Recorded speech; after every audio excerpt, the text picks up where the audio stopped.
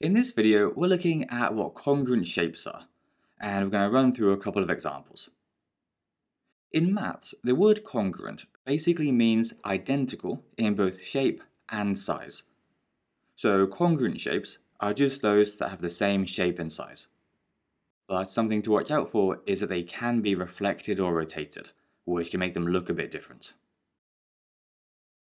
To see this in practice, let's compare this main shape in the middle, which we'll label A, to these other 5 shapes, and see which of them are congruent.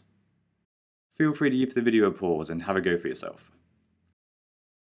So if you start with B, it's fairly easy to see that this one would be considered congruent, because it's exactly the same shape and size, and it's even the same orientation, which just means that it hasn't been rotated at all. If we look at shape C though, this one isn't congruent, because it's an entirely different shape. Then looking at D, even though this is the same shape, it isn't the same size, so this one isn't congruent either. Now at first, shape E might look like it's a different shape, but it's actually just been reflected in this line here, so that it's a mirror image, and this means that it does count as being congruent with A. And finally, our last shape F also looks a bit different at first, but that's just because it's been rotated 90 degrees counterclockwise. It's still the same shape and size, so it is congruent to A.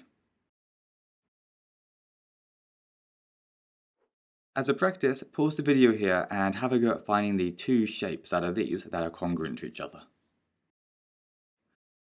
So in this case, the answer would be A and E, because A is just a 90 degrees clockwise rotation of E, which is the same thing as saying that E is a 90 degrees counterclockwise rotation of A. Either way, these two have the same shape and size, so they're congruent. Anyway, that's everything for this video. It was only a quick one, so hope you found it useful, and we'll see you again soon.